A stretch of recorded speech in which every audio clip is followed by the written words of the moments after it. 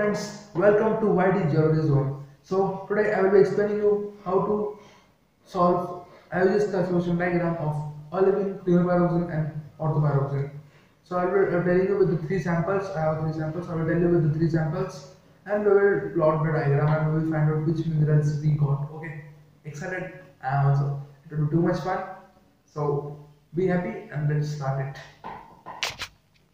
So in this video we will be solving a problem on IUGS classification diagram, which is this one. Okay, I have drawn this. I have shown you in the last video how to draw it on the triangular graph. It is here, you can see it.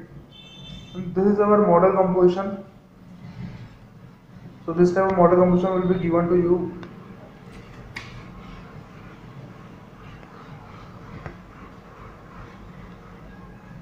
Yeah, it's clear now. So this we have a model composition here. And so where are our steps? Have you guys written your steps for IUGS classification diagram? So these are the steps. So the first step is note down the mineral percent of minerals which are present at the corners of triangle. So we'll see here. See here at the top it is olivine here. Here orthopyroxene, here orthopyroxene and here clinopyroxene. So it is O means olivine. Here I have written OP. OP means orthopyroxene. Here CP. CP means clinopyroxene. Okay. So the first step is to note down the mineral percentage of minerals which are present at the corners of triangle. So here we have to take only olivine, clinopyroxene and orthopyroxene, not plagioclase, right? So only three minerals we will take on the top side. Okay, so this three we have to take. Now the next step is to note down it. So OP and CP. So OP is 0, CP is 19 and it is 16.5. Okay. So I have noted down the values. Now the next step is recalculate the mineral to 100%. So as I told you, the basics of recalculation to 100% already many times. So once more I will tell you. So see, if you have any three minerals P, Q and A, so that's what you have to do is that to find the recalculation value of P, you have to do only P divided by P plus Q plus A into 100. In the same way, to recalculation value of Q will be Q upon P plus Q plus A into 100. In the same way, recalculation value of A will be A upon P plus Q plus A into 100. That's it. So using this formula, this is a basic formula, we will apply this in this OP and in CP. So it will be a recalculation of O will be O upon O plus OP plus CP into 100. In the same way, we will find it out of OP and CP also. So after recalculation, we got the values. I'll write directly values. So the value of O is 46%, and the value of OP is 0 because the whole is 0 only, and the value of CP is 54. Okay, we got the values here. So now next step is we have done the recalculation. Now third step is plot the points in IUGS classification diagram. So this is our diagram. It is here. So we will plot here the points.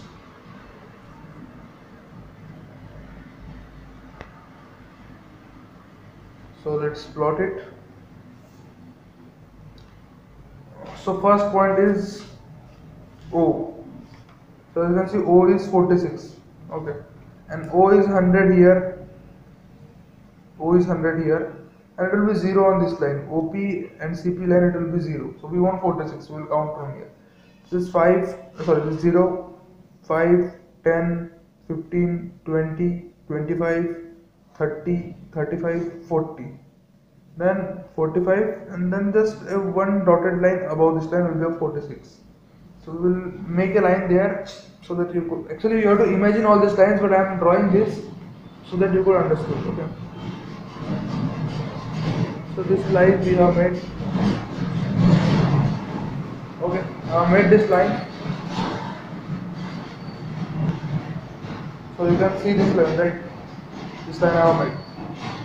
Now the second is OP. OP is equals to 0.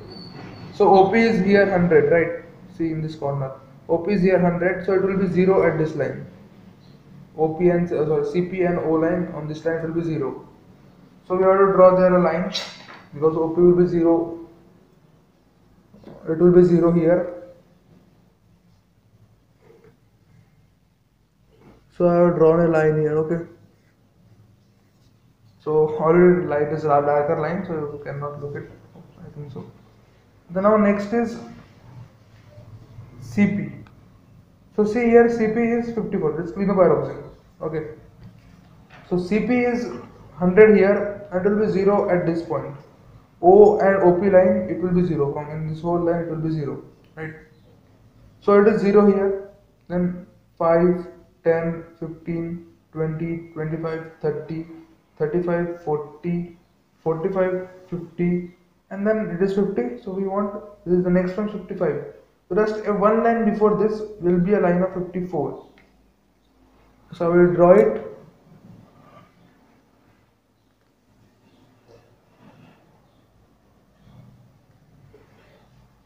Okay, I have drawn here. So you can see this. See here, this point. This is our first point.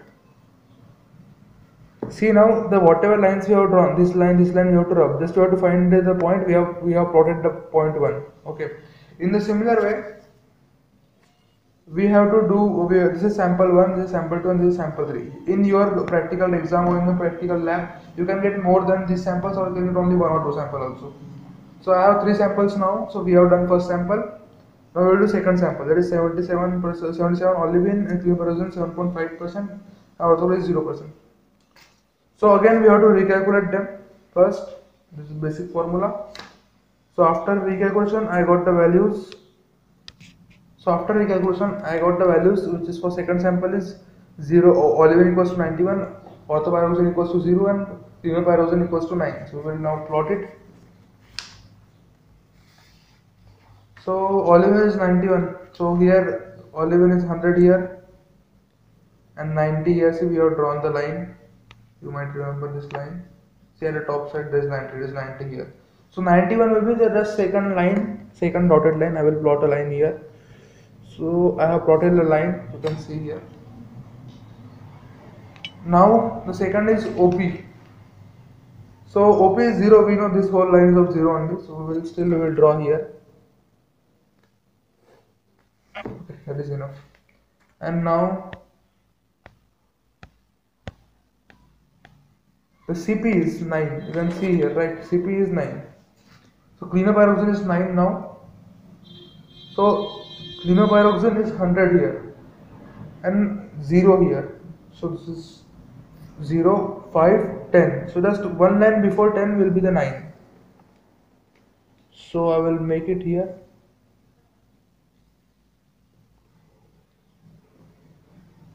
Yeah. So as you can see, all the 3 lines intersect at one point, that is this. I will make a circle and I will write here 2. So you can see it. The first one is this and second one is this. Okay. Now we have the third sample also. It's 89.6, 3.8 and orthopyroxene 0. So after recalculating them, I got the values which are, see this is the third one. Olivine is 96, orthopyroxene 0, CP is 4. So we will now plot them. So olivine is 96, so let's plot it. So 90 is here, you remember, and now 91, 92, and this is 95. So just one line above 95 will be 96. Okay.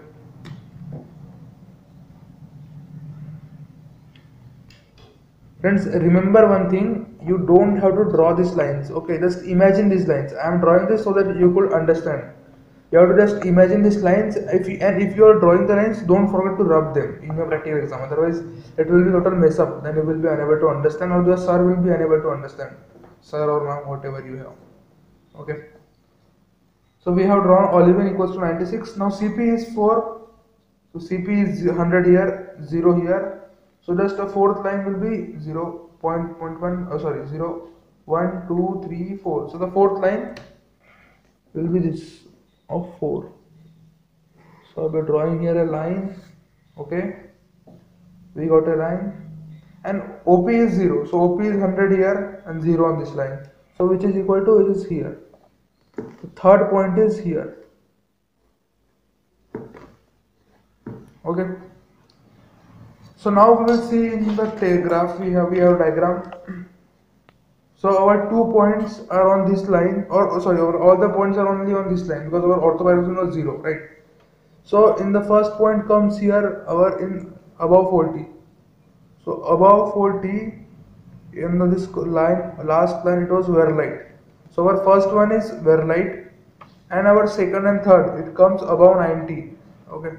So above 90 it is dew-night. Second and third is dew-night, and the first one is verlight.